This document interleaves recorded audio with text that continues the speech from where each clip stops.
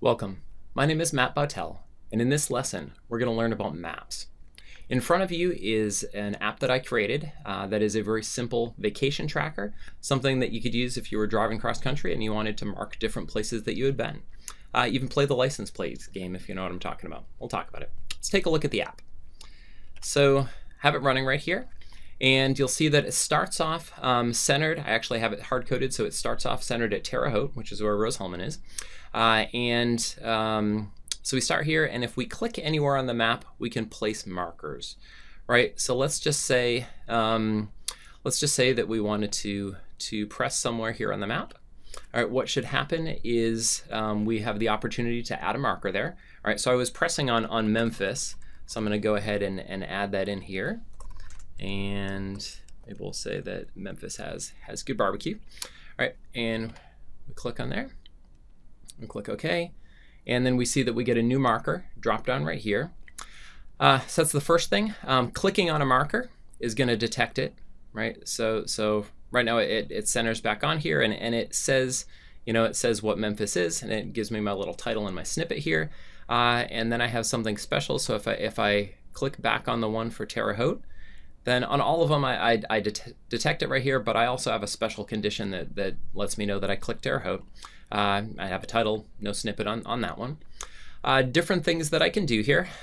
So I can search for things by place name or address, right? So if I click on the little map up here, it'll give us a little dialogue and say, well, I've given the White House here as an example. I suppose we could use that, or let's use something else here. So maybe on my vacation, I'm going to go to Estes Park, which is out in Colorado.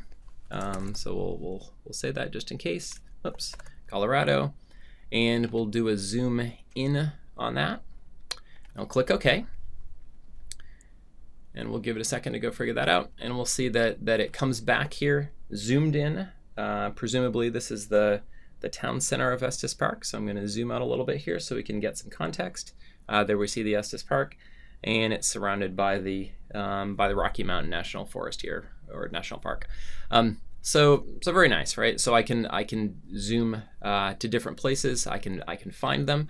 The last thing here is you'll notice that I have this button that if I click it, that's going to go back to my current location and going to be zoomed in.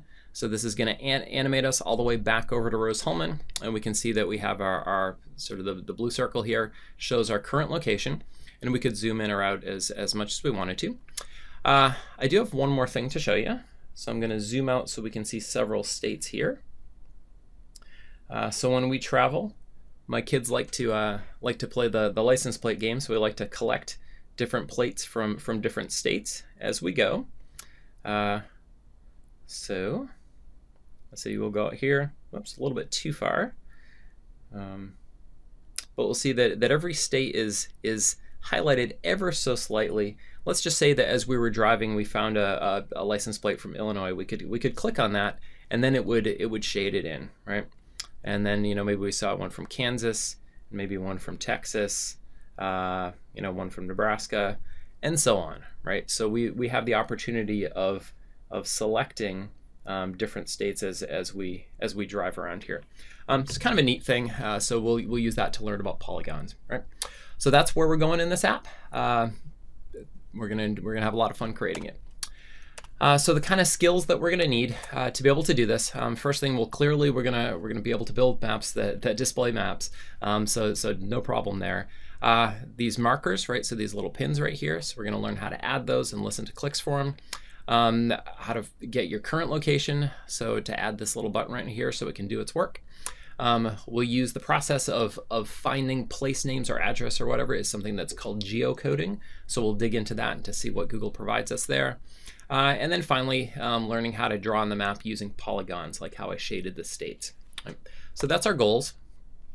What we're actually going to do is get a little bit different format this time. So this lab, or I should say that this unit has no lab. Really, most of the work is done as a code along. So if you're going to click this link here, then it'll bring you to a document, and I'm going to pull that guy up right here.